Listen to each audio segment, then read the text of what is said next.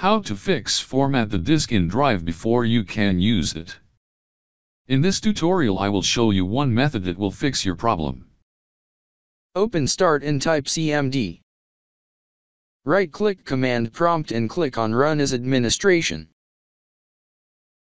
Now copy and paste the command that you will find in the description of this video. See, I am mentioned here as drive name. You may have different drive, so change according to the drive name. Now try again and your problem should be fixed. If that didn't work, type the second command.